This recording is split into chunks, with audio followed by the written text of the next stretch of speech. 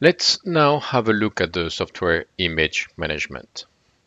The image management functions, which is part of the control, the reliability, and the daily operations, automates the upgrade process for the image software and patches. To better understand the matter and usefulness of the image management, let's see why, what, and when to use it. Why is the image management process so crucial? Think of, if you have many switches to manually upgrade one by one, it will take a long time during which you need to be dedicated to the upgrade, with all the risk of human errors and fatigue that may involve. How does it work? The image management automates the whole upgrade process with upgrade planning, downloading, and monitoring. What do you upgrade? It automates software image and patch upgrades such as the SMU, the software maintenance upgrade, or RPM, the package manager, either for one switch or for a group of Nexus switches or based on the role of the device. For example, you can select the primary or secondary VPC device. It informs you with a notification and generates automatic reports with the impact of the upgrade. You run the image upgrade and install a software patch on demand. That's it. But there are several steps in order to well prepare the upgrade process that you can run upwards whenever you want, and make sure that when you run the final software image upgrade, all elements have been validated with success. This demo shows you how NDFC can simplify a software image upgrade.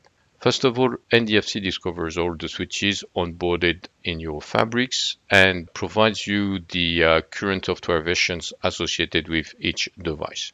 Then, if not already done, you need to download the image of interest from the Cisco software download portal. Step 1, you need to upload the new image file into your NDFC repository used for the software image management.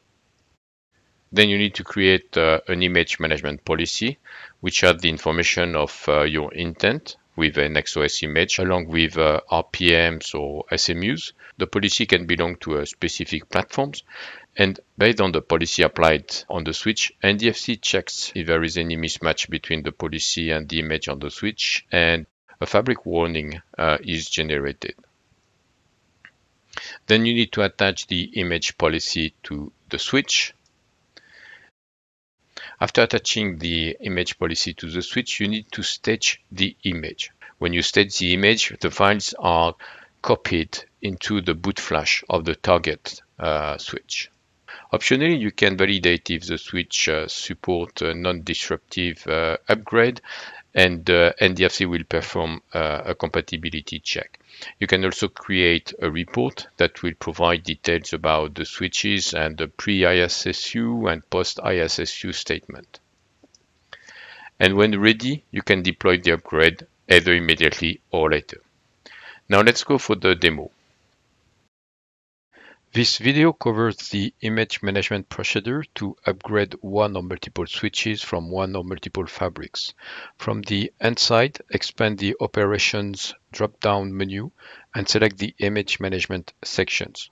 And you can quickly retrieve the different type of switches with their reachability information, as well as their current software versions. You can use the filter to refine the search if needed.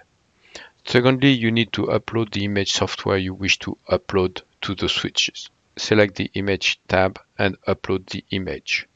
You can browse your folder, or you can drag and drop the file directly in this space. When uploaded, the file is verified.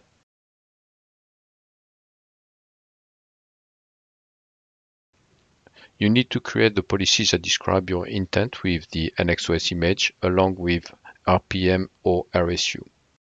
You can select the package that contains RPM or SMU if needed, and you save. Return to the overview to select the switch to upgrade. For this demo, we select two switches running 10.1.1, and you attach the policy you just created to them.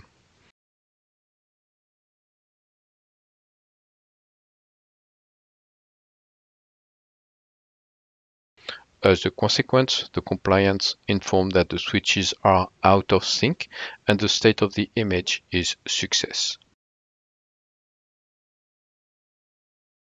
You can create a report if you wish for the pre-ISSU or post-ISSU.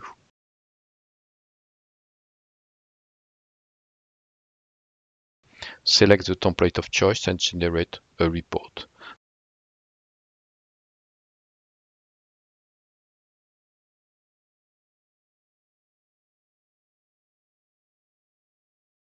The report informs you about the switches and, above all, the status of the upgrade. Passed here. This done, you can safely stage the image, meaning pushing the image to the switches. If you want, you can check the boot flash, delete the file if needed.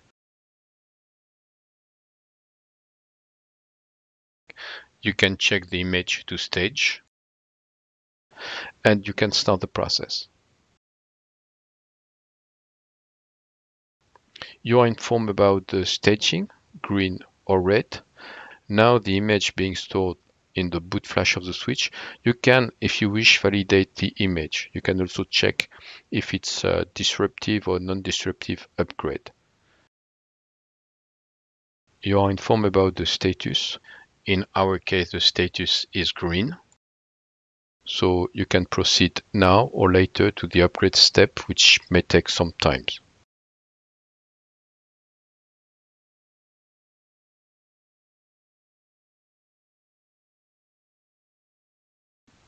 As you can see, the two switches have been upgraded to 10.2.2. Now let's talk about RMA, the Return Material Authorizations. So this is another crucial process that NDFC can automate using two approaches. Either you can leverage POAP for a zero-touch process, or you can go through a very simple manual RMA. To use the POAP RMA flow, you need first to configure the bootstrap parameters from the fabric settings.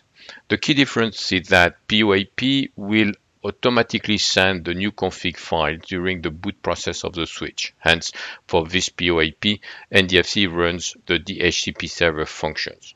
While on the other hand, the manual process requires you to boot the switch without a DHCP server. You just have to pre-configure the management reachability information for the out-of-band management, so the IP address, including the host name manually. When done, NDFC will rediscover the switch and will resync the switch to get the expected configuration automatically. Remember the config compliant process.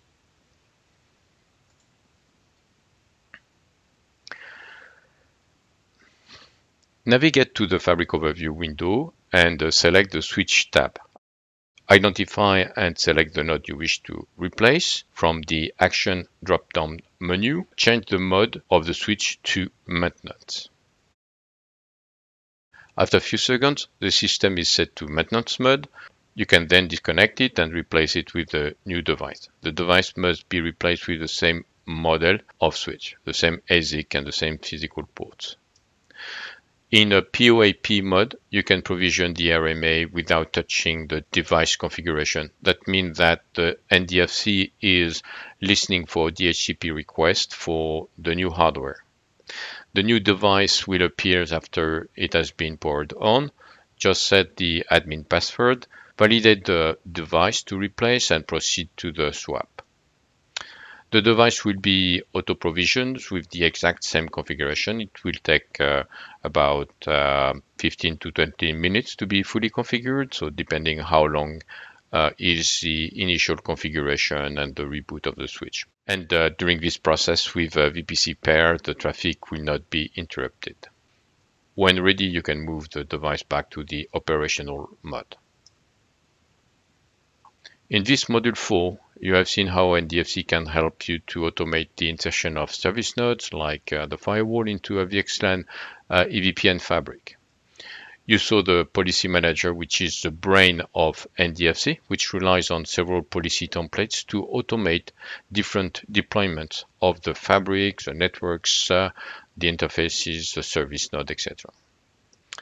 We discussed about the freeform policy to allow the end user to push any CLI configuration to be in sync with the NDFC database.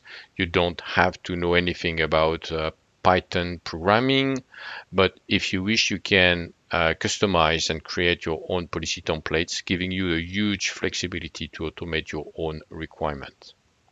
We discussed about how deployments and operations using NDFC can be so reliable. And to answer that question, we covered the config compliant process that monitors the running configuration of all devices to compare it with the NDFC database and alarms you in real time for any changes that happens in the switch, and then you can remediate to that change in one click. We talk about the image software and patch upgrades and that you can automate and schedule at any time. And finally, NDFC embeds functions to automate the replacement of the switch with zero downtime. That concludes module 4. Thank you for watching.